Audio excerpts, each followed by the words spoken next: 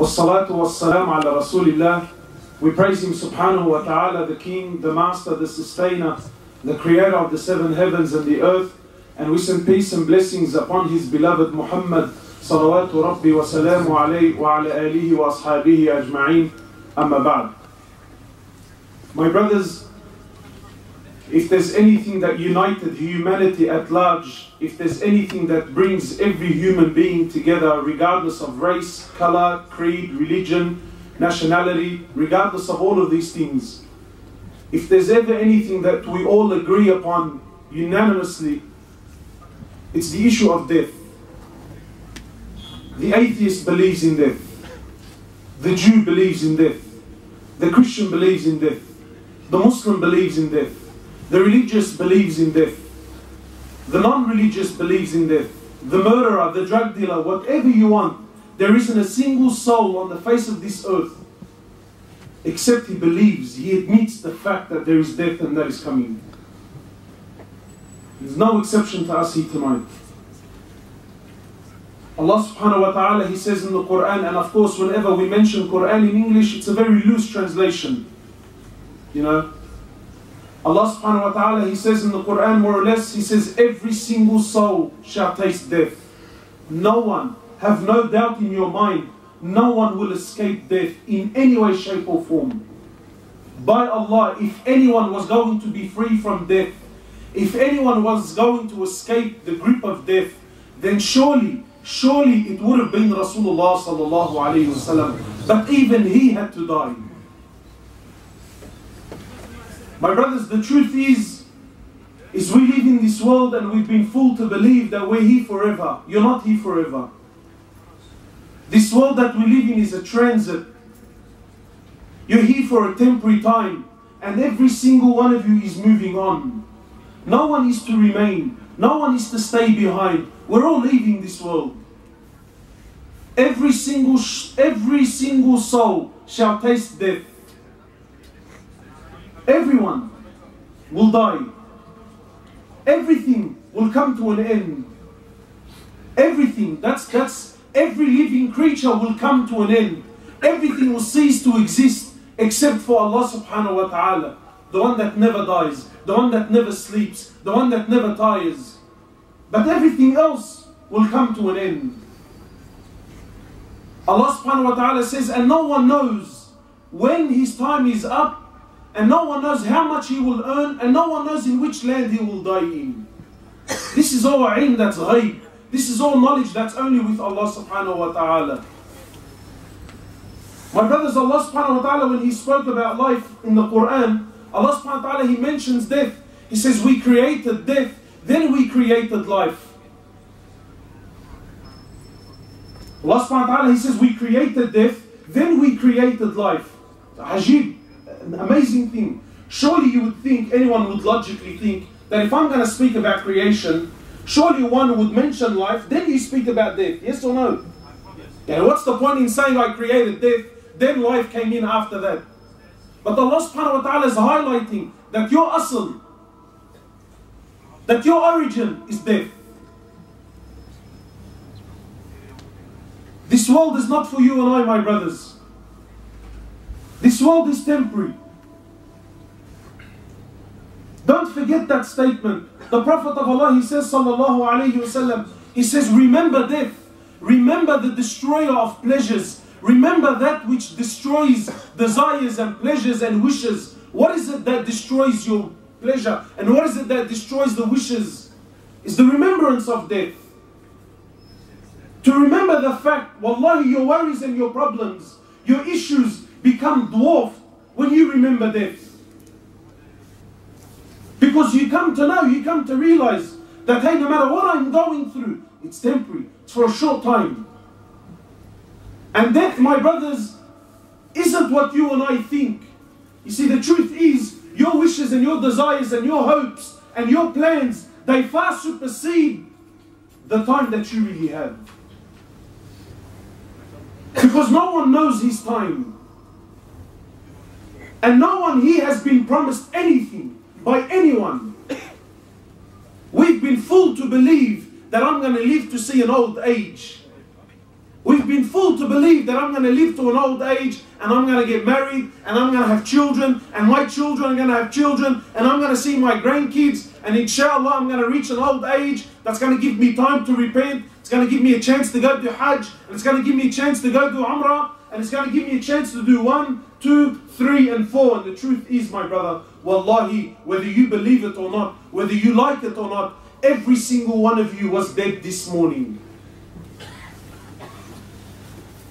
Every one of you was dead this morning. Sometimes you and I tend to think, brother, what are you talking about? I'm young, I'm fit, I'm healthy, I'm strong. I feel like I still have another 15, 20 years in me. What made you believe that? I'm telling you, every single one of you this morning was dead. Who gave you life? What power? Did your money wake you up this morning? Was it your car that woke you up this morning? Maybe it's the house that you live in. Maybe it's the boys. You know, mashallah, now we've sold our deen because we're, you know, what's in Sydney we say we're rolling with the heavies. Here we roll with the dons, huh? Is that what it is here? We roll with the dons. As far as I'm concerned, it's all rubbish anyway. Yeah? Did they wake you up this morning? What's the dua for when you wake up? Who knows? Subhanallah what? Listen to the sunnah for when you wake up. Listen to the dua that you make when you wake up. Alhamdulillah alladhi. All praise be to the one who what? Alhamdulillah alladhi ahyana. All praise be to the one that gave me life. Ba'dama, after he did what? Ba'dama amatana. Every single one of you was dead this morning. Every one of you was dead this morning. Who gave you life? Who gave you life? To do what? Worship. You see, because we've been programmed to say, yeah, he gave me life to worship him. But do you really believe it? This morning when you were dead to the world, this morning when you had no control over yourself, this morning when your soul had left your body and your soul was waiting for permission from Allah, do I return or does he remain dead? What decision did you have in that process? You had no decision whatsoever. Your soul was waiting for permission from Allah subhanahu wa ta'ala. Do I return or not? And then Allah subhanahu wa ta'ala from His rahmah, from His mercy, Allah subhanahu wa ta'ala granted your soul permission to return back to your body, and then you wake up in the morning and how do we pay Allah subhanahu wa ta'ala? How do we thank Him subhanahu wa ta'ala? One of the scholars, he was saying something interesting. He said, imagine you woke up this morning, and all that you had is whatever you thanked Allah for yesterday. Imagine this morning when you woke up in the morning, all that you had, the only possessions that you had is whatever you thanked Allah subhanahu wa ta'ala for yesterday. Now you be honest, what did you thank Allah for yesterday? What did you thank Allah for yesterday? We've become ungrateful people. My eyes are always over the fence. I'm always looking at that which I don't have. Allah subhanahu wa ta'ala has given us so much. Allah subhanahu wa ta'ala has given you and I more than you could ever fathom in your life. And yet still ungrateful towards Allah subhanahu wa ta'ala. I still don't have time for Allah. I still don't have time for my deen. I still have time to sit down and belittle the sunnah and laugh and joke and giggle about this, that and the other when it comes to my deen. Ungrateful people is what we've become. For someone who pays you a measly wage of whatever it is. What's the current wage a week here? What, £1,000? No? That's how much? 250. How much? 250. 250, £300. A week. That's what you earn. Are you serious? The exchange rate's quite low. For £250 a week. The masses, wallahi the masses, we've become slaves to our bosses. Slaves. Be there at 7, you're there at 6:50 because you want to show them, hey, I'm not like the rest. Be there at 4 o'clock in the morning, no problems. No matter what your boss asks you for, you're there and you're happy to do it for a measly £250 a week. 8 hours, 10 hours, 12 hours. Wallahi, I know people that do 16 hours a day. For what? For a couple of £100. Yet the King of Kings, the one that gave you your life, the one that gave you your soul, the one that gave you your body, the one that gave you eyes to see, the one that gave you ears to hear with, the one that, subhanAllah, the one that gave you everything that you possess, the one that gave you your father, your mother, your deen, your iman, your tawheed, the one that gave you everything, the one that allows you to wake up in the morning, to sleep at night, the one that your heart seeks permission from. Every time your heart beats, it seeks permission from Allah subhanahu wa ta'ala, and He grants it, and He's never let you down once. Allah has never let you down once. The one that gives you all this, you don't have time to perform your 5 daily prayers. But the one that gives me £300-400 a week, I'm ready to do the impossible for Him. I'm ready to drive an hour, sometimes 2 hours in peak hour traffic, just to get there because He gives me £300-400. But the one that created the heavens and the earth, the one that gave me everything that I have, I don't have 20 minutes in a day. I don't have 20 minutes in a day to perform my prayers.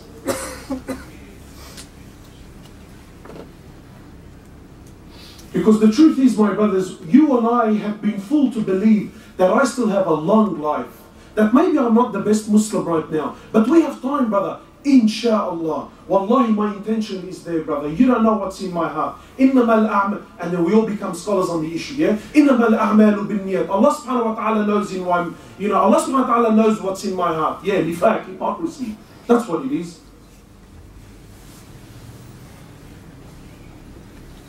That's what it is. My brothers, every single one of you is going to die, and no one knows when his time is. I ask you sincerely, wallahi, I ask you sincerely, what have you prepared? What have you prepared? Why is it that we don't look around? Why is it that we don't go to the cemetery and look and see the ages? You know, there used to be a time in my life, yeah, when death belonged to, Abu Ali and Abu Ahmed, who's 70, 80 years old, been to Hajj, and when I was growing up as a young boy, that's who death belonged to. But now, by Allah, almost 70% of the people who die in Sydney, I don't know what the stats are here, yeah, are under the age of 40. Young boys and young girls, 20 years old and 30 years old and 18 years old and 16 years old, nothing wrong with them. I know of over at least 4 different cases back home in Sydney, brothers playing football. They're playing football, there's nothing wrong with him. One of them kicked the goal and was doing a celebration for the goal. He fell to the floor, had a heart attack and died. Other one was 17 years old. They're playing some football. Young boys kicking a ball, having some fun. Fell to the floor, never ever got back up. 18-year-old boy back home in Sydney. Him and his cousin going for a drive. He had a fancy car. They got to a set of lights. As you do, you drag race. Just a bit of fun. One thing led to another. The brother lost control. His car flipped over, killed him instantly.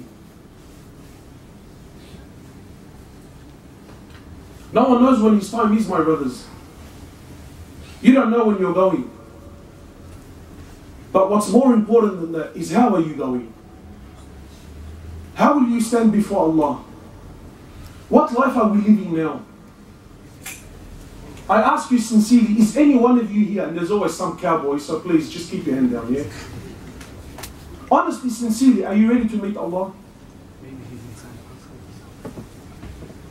Are you ready to meet Allah subhanahu wa ta'ala? What are we doing with our lives? What are we doing with our time? Why is it that we're so busy and we're so occupied that I have time for anything and everything except when it comes to Allah subhanahu wa ta'ala? And my brothers, this is something I share wherever I go. Don't you dare think don't you dare for a moment think that Allah subhanahu wa ta'ala is in need of anyone here. Because there's always, there's this mentality now, yeah, with the dons.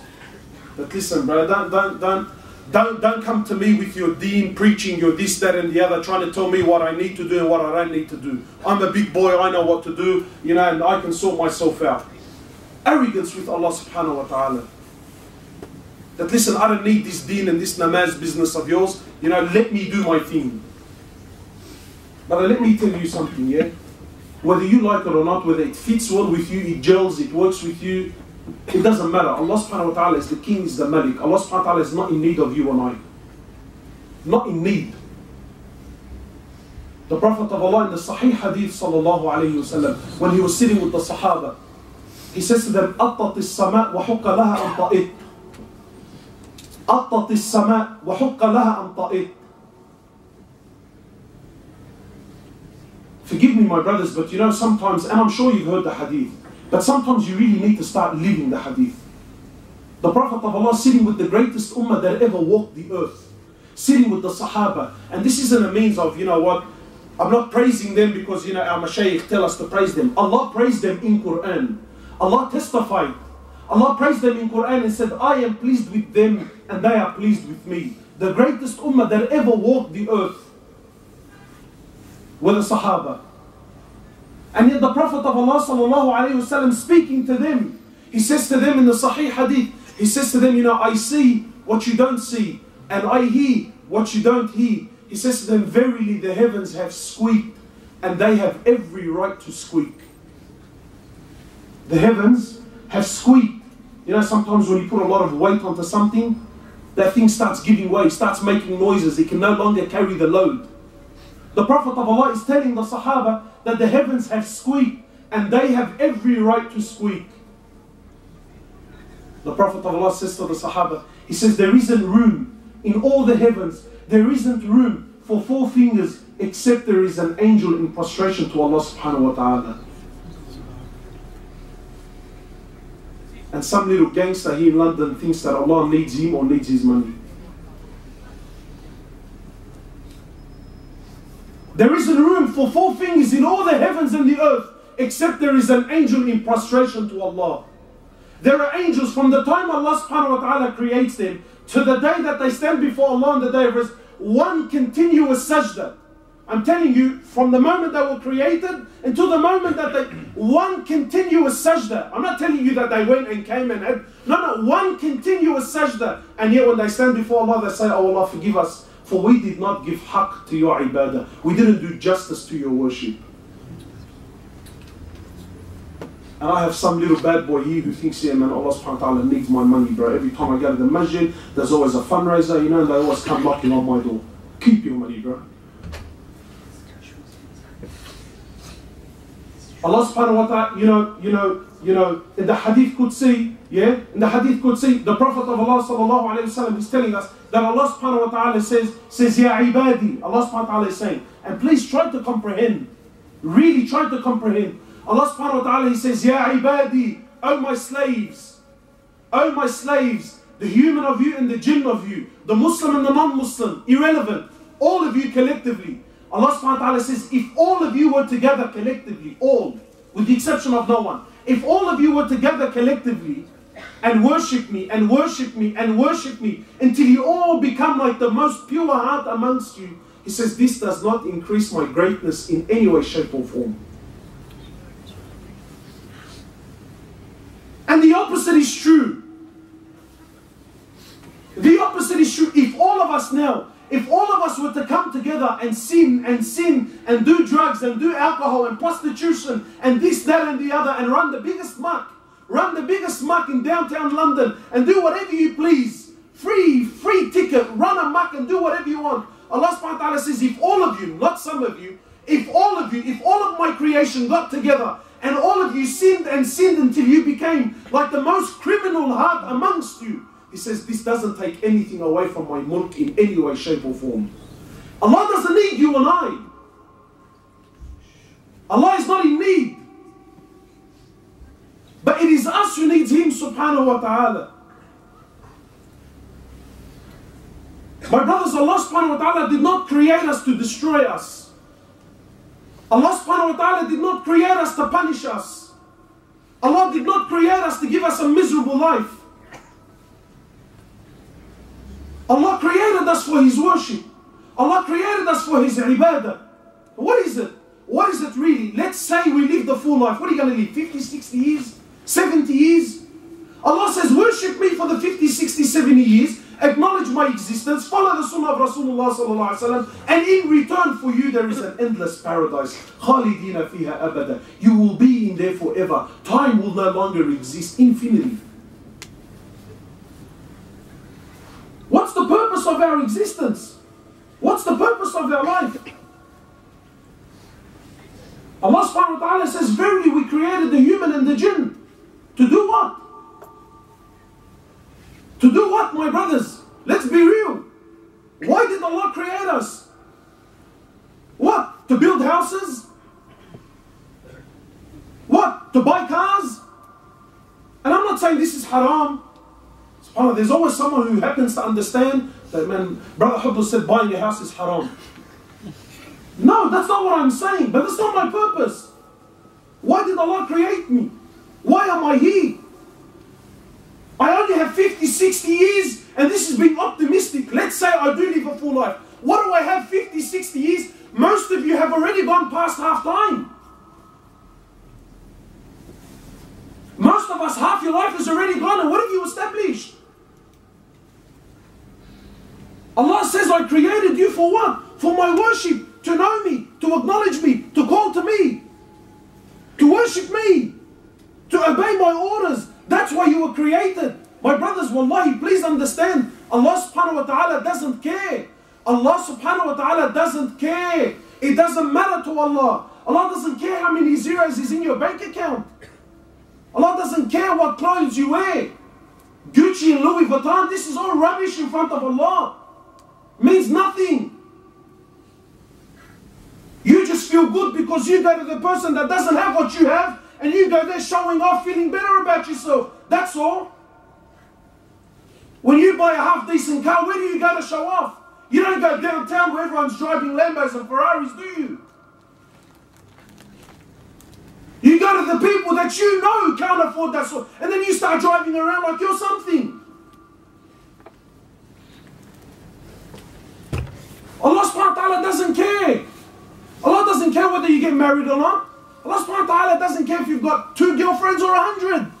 Allah doesn't care how many kids you have. Allah subhanahu wa ta'ala doesn't care how big your home is, how many bedrooms you have, ensuite, granite bench top, stone bench top. It's all rubbish anyway. It's all going. What are you in love with? This dunya is temporary. Wallahi, it's nothing, it's nonsense, it's rubbish, and we're in love with it. That's the truth. We're in love with it. Wallahi, we're going to war with each other. Muslims are going to war with each other over what? Nonsense and rubbish. كل من عليها فان, and everything is going. فأين تذهبون, where will you run? 50, 60 years is all you have to know Allah and to worship Him and to get closer to Him, and yet what are we doing with our lives? Where are we going? Anything and everything is important except my deen. And we think it's a joke. Sometimes I talk like this and brothers think, you know what, man, have a go, this guy's become an extremist. Brother, I don't need anything from you, wallahi. Make no doubt, I don't want any doubt in anyone's heart. I'm not here for money. I didn't get paid to be here. I didn't leave my wife and my children and my family and my businesses to come here so I can impress you with my speech. Doesn't matter to me. I'm not here for money, I'm not here for fame, I'm not here for anything. Wallahi, I'm here purely for the sake of Allah subhanahu wa ta'ala. I'm here because I wasted years of my life, years that I have to answer to. You can be a big man now, you can talk all the rubbish that you want, but no one understands there's coming a time you're going to stand before Allah and you're going to buckle whether you like it or not. People acting all tough, he gets pulled over by a police officer, he starts shaking in his boots. And yet you and I think that when we stand before Allah, it's going to be an easy process. Yeah, alhamdulillah, man, I used to perform namaz and that, you know what I mean? Prophets were scared. Prophets were worried. Prophets, I'm telling you, prophets that were promised Jannah, they were scared and worried. And you and I, yeah, it's all right, man, relax, bro. What you tripping about, boy? They were worried and you and I, yeah, it's all right, relax, cuz. Allah's Ghafoor Rahim. Have you heard that? Allah's Ghafoor Rahim. Ayah in Quran, man, can you deny it? وَرَحْمَتِي وَسِعَتْ كُلَّ شَيْء. People tell me this all the time. Allah says in the Quran, وَرَحْمَتِي وَسِعَتْ كُلَّ شَيْء. Wow, really? So you understood Quran better. So you understood Quran better than the Prophet. You understood Quran better than Abu Bakr and Umar ibn al-Khattab and Ali and Uthman. They were worried and scared because they didn't come across وَرَحْمَتِي وَسِعَتْ كُلَّ شَيْء, but you did.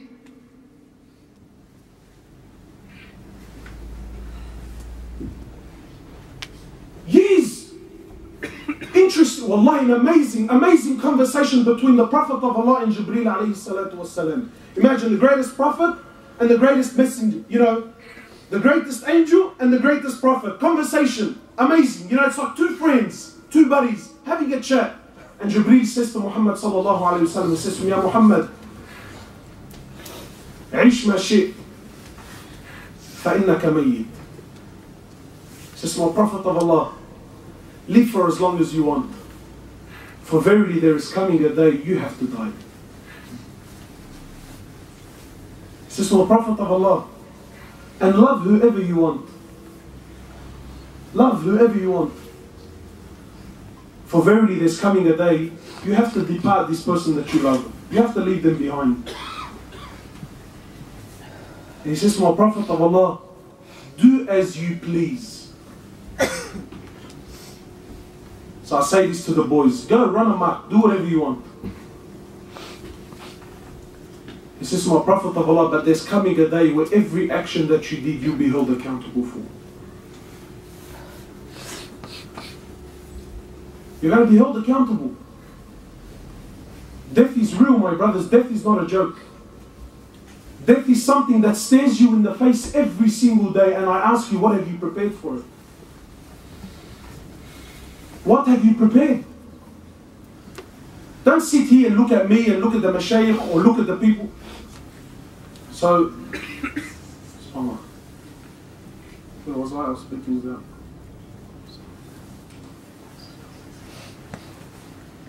He says, do as you please, for there's coming a day where you will be held accountable for everything that you do. Death is real, my brothers. Death is a reality. Death is something that Allah subhanahu wa ta'ala says, فَأَيْنَ تَذْهَبُونَ. And where will you run? Where will you go? Where will you go?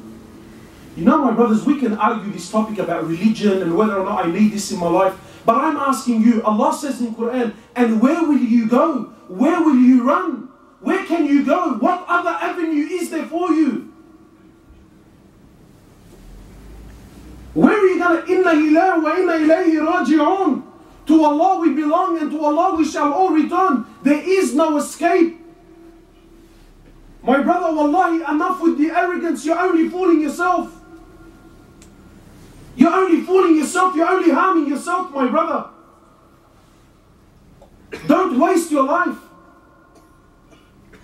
Don't play Russian roulette with your life. You only have one. There's no coming back. There's no second chance. There's no second chance.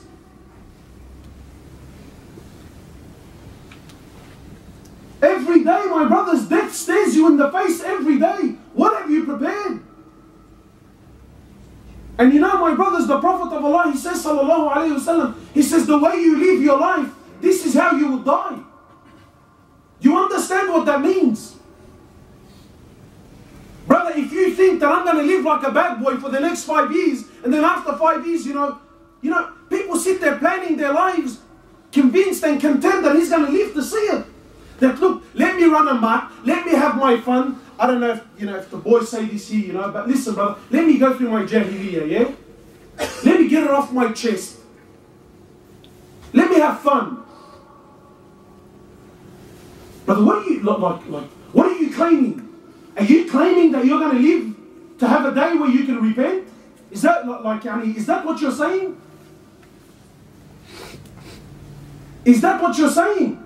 The Prophet of Allah, he says the way you live is the way you die. And the way you die, that's how you stand before Allah. This is how you'll be resurrected. Look at the way you're living, my brother. Don't fool yourself. Look at the way you're living. I know brothers back home in Sydney, people I've known personally. One of them was killed in a strip bar.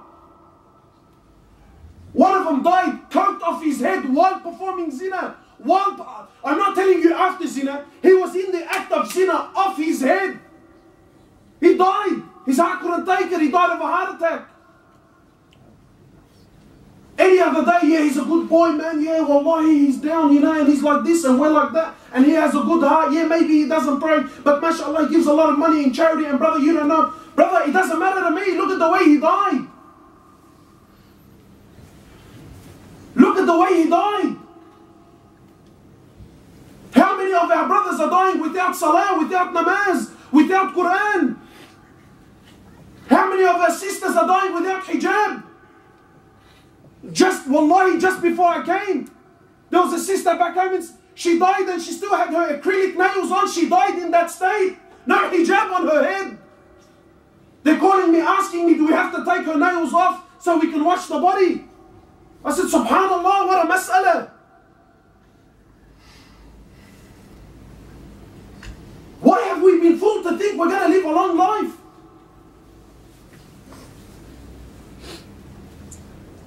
My brother, don't think about tomorrow, think about now. What is your condition? What is the state of your heart? What is the state of your deen?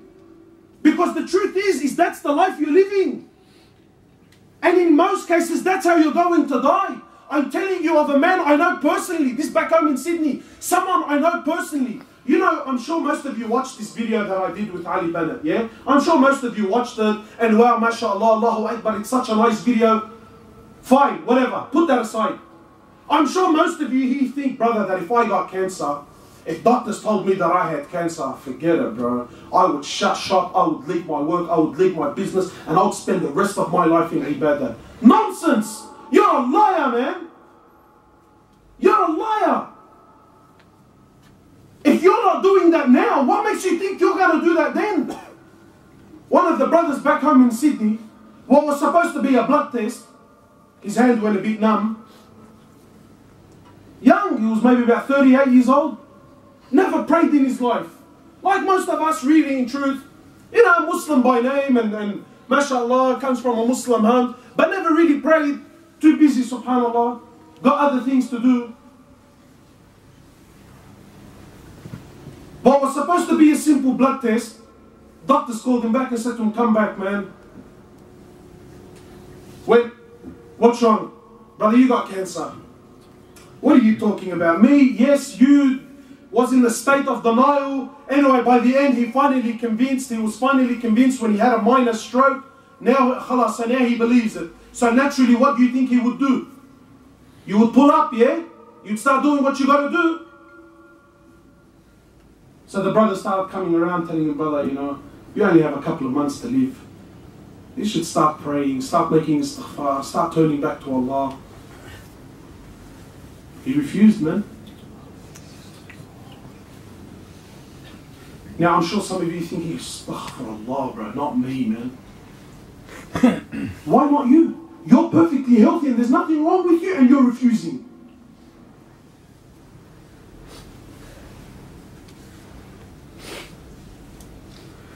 And so the brothers around him said, brother, you only have a couple of months. Look how shaitan works. When you and I hear that the brother's got cancer, we all start feeling what? Start feeling sorry for him. You know that brother Ali, that brother that was in the video? I said to him, Ali, what's your biggest regret?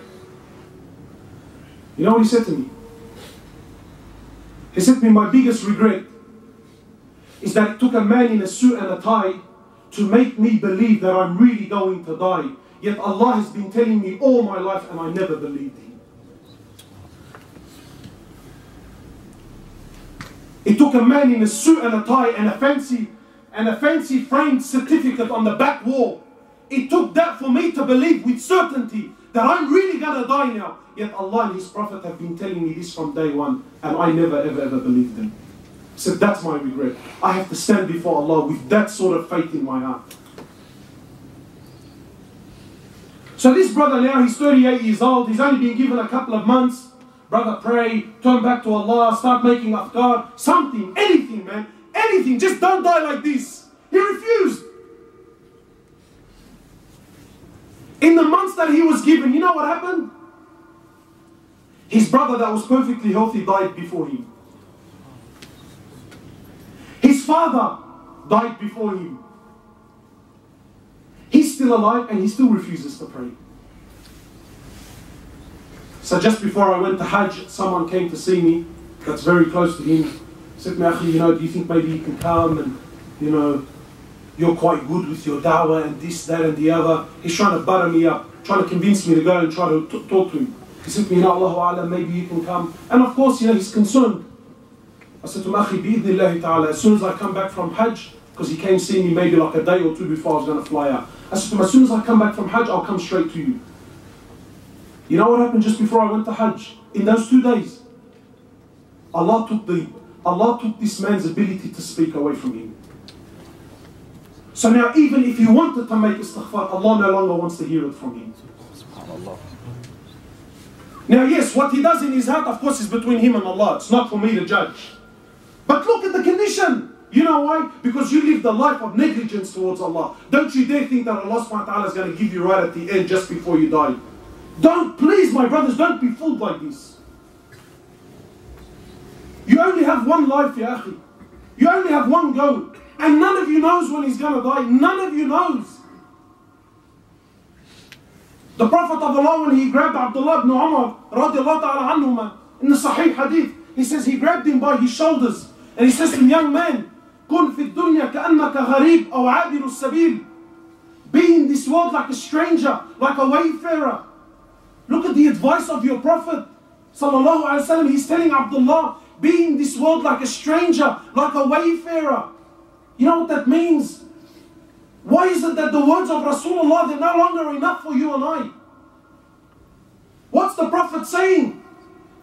What's your Habib saying? Maybe I'm an extremist. Maybe you think, man, this guy's cracked. I don't know what crack he's smoking. Yeah, but this sort of Islam doesn't fit well with me. Fine. I'm telling you, your Prophet is saying in the Sahih Hadith, be in this world like a stranger, like a wayfarer, like a traveler.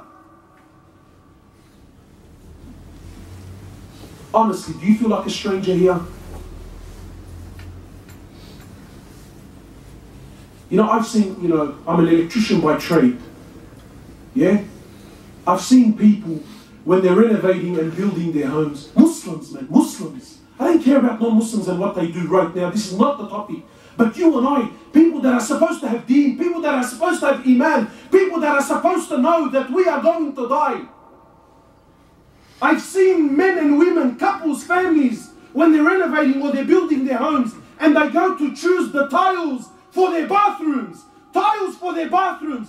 Hours and hours. Days are wasted in choosing. You think this color's going to work? Brother, we've chosen this color and this size for the floors, and we're going to go with these ones for the walls. What do you reckon? Days of research and color schemes and designers, and what does this person think, and what does that person think? What does it matter what color the tiles are? What does it matter?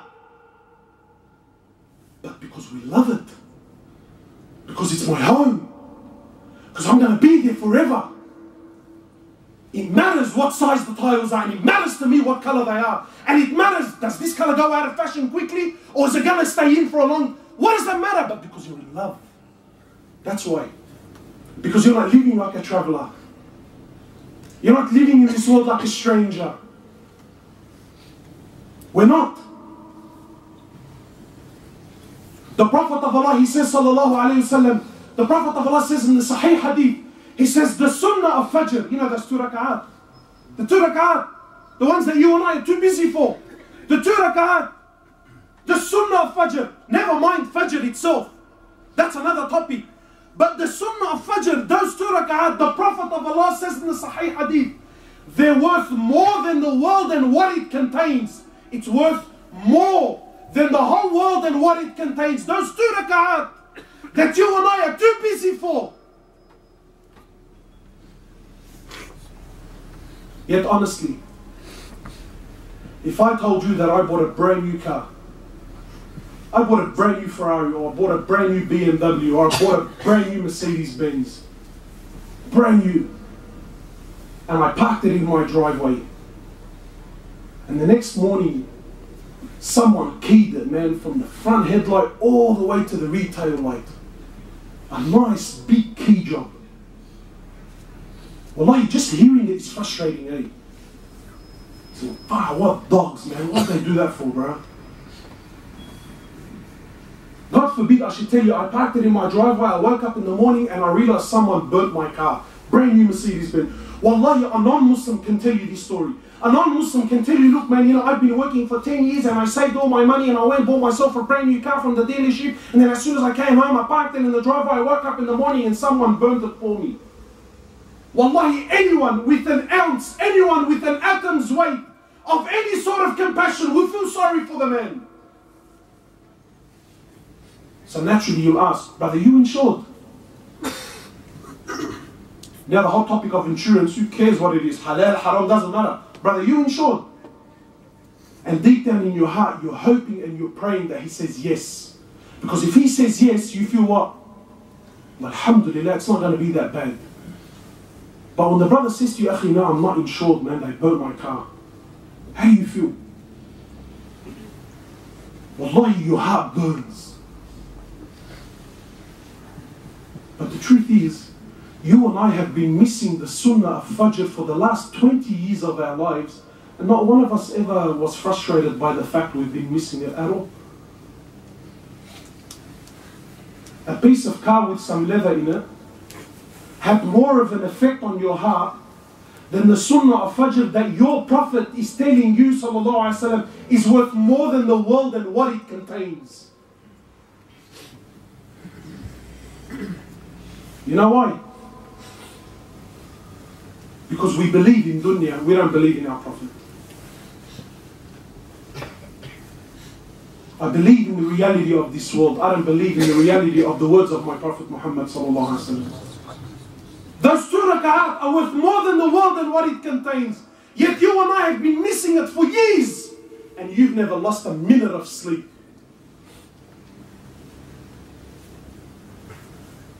But go to work tomorrow and your boss tells you, look, I'm sorry, business is going down, today's going to be your last day. I'd love to see how much sleep you get that night. Why, my brothers? Why does this dunya have more value in our hearts? Why is it that we've lost our track? كن في الدنيا كأنك غريب. To live in this world, this is the sunnah of your Prophet. We all claim that we're lovers of Rasulullah sallallahu alaihi wasallam. We all claim that the sunnah of Rasulullah sallallahu alaihi wasallam is the best. And we all claim this, that and the other. People are going to war with each other. Mosques are going to war with each other. Both of them claiming that we're more on the sunnah than what they are. Where's this sunnah in your life? Come show me. I can show you how big my turban is, and I can show you how long my masbah is, and I can show you how long my beard is, and I can show you, oh, mashallah, I can go to war with my theory. But come show me this sunnah. To live in this world like a stranger, like a wayfarer. To really live in this world where this dunya has no effect on your heart. Why? Because I'm dying, I know I'm leaving. It has no effect. What does it matter? I'm going anyway. Any one of you here ever flown? Has anyone here ever caught an international flight? Yes? Ever gone to Dubai or to Abu Dhabi? Anyone here? No? No one flies in London? Yes. When you go to Dubai, how long are you there for? You're in transit, yes or no? Yeah? I'm in transit in Dubai. Sometimes an hour, sometimes 2, maximum 3-4 hours tops. Transit. What do you take with you to Dubai? You take a little carry-on bag, man. Has any one of you ever, and you know, look, I know it's a trivial example, but sometimes the mind and the heart, it accepts it a little bit more. If I'm traveling with my friend, yeah, and my destination is Australia, so I'm going from here to Dubai, and from Dubai I'm going to catch a connecting flight to where? To Sydney, Australia. So where's my final destination? Sydney, Australia. I've packed my bags for Sydney, Australia. Look at the hadith of Rasulullah sallallahu alaihi wasallam. It's so relevant, but there's no hearts to understand it. Live in this world like a stranger, like a traveler, like a wayfarer. Why? Because when I go with my friend to Dubai airport, Dubai, no matter how pretty it is, it doesn't affect me. Why? Because it's not my destination. I'm not interested. Did any one of you ever walk in Dubai airport, sit down and think, you know what, cuz I gotta buy a house here, man. Look how nice this place is. Doesn't cross your mind. None of you ever sat in the airport and said, you know what, brother, you know what, business will go hectic here, bro. Doesn't make, wallahi, it doesn't even faze you, doesn't even cross your mind. Why? Because where's your heart? Your heart is set on your destination.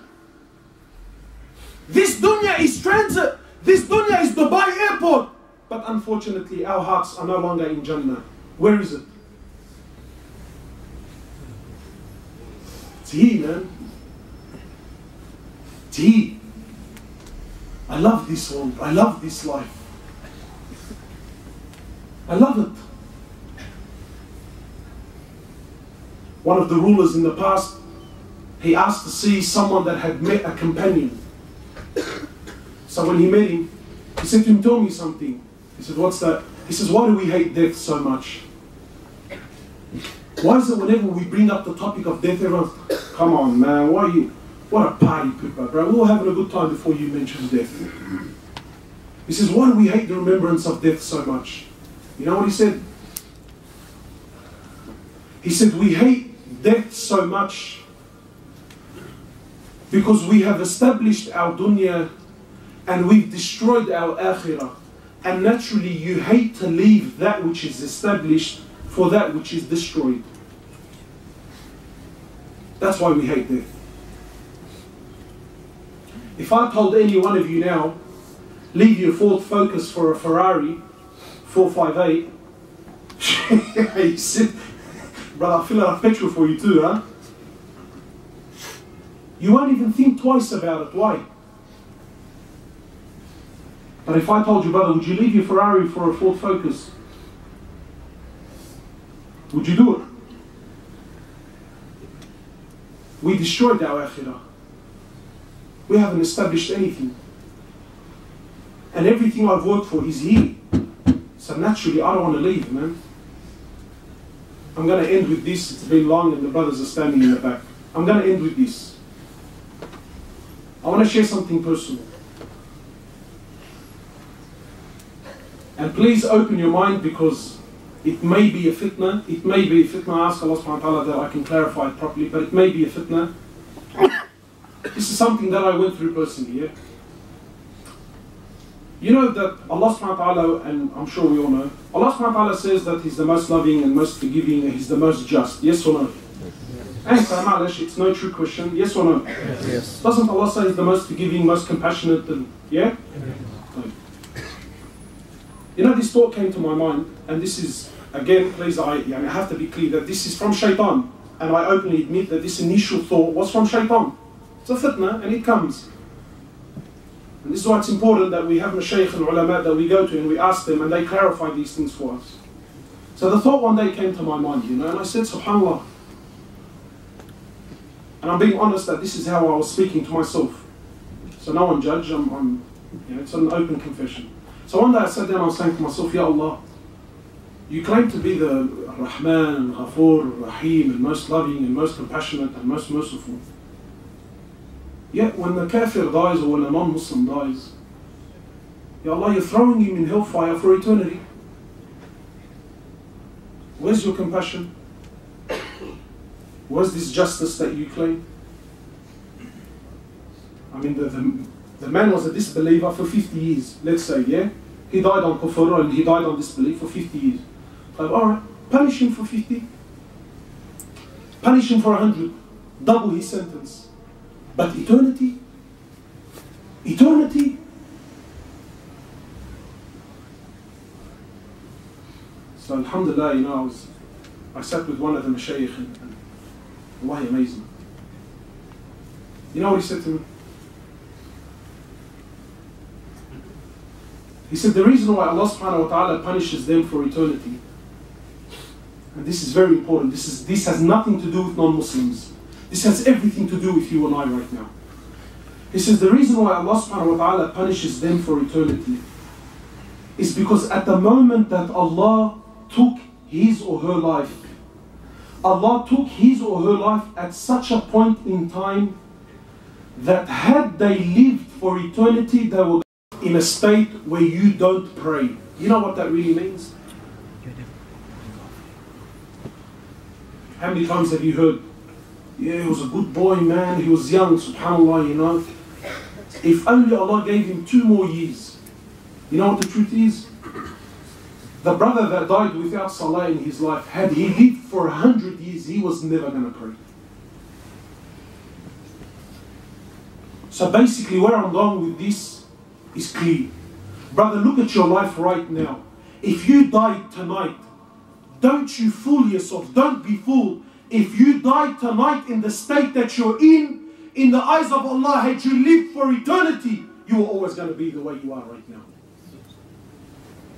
So stop wasting time and stop playing Russian roulette with your life and make a move. Yahi, don't waste your life. For those of you who don't pray, start praying. I mean, really, is it that hard? Is namaz really that much of a mountain? You know, it's amazing, wallahi, it's amazing. The brothers, you know, when I talk to them and I tell them, brother, why didn't you come to Fajr Salah? You know, why don't you come to Fajr namaz in the masjid? The brother looks at me like, is it, bro, you must be on some exclusive crack. You want me to wake up and go to the masjid to pray Fajr?